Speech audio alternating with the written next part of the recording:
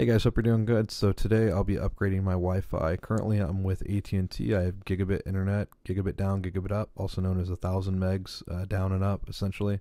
And I'm using the wireless gateway they gave me, which is Wi-Fi 5. It's kind of slow, doesn't really penetrate the walls really good.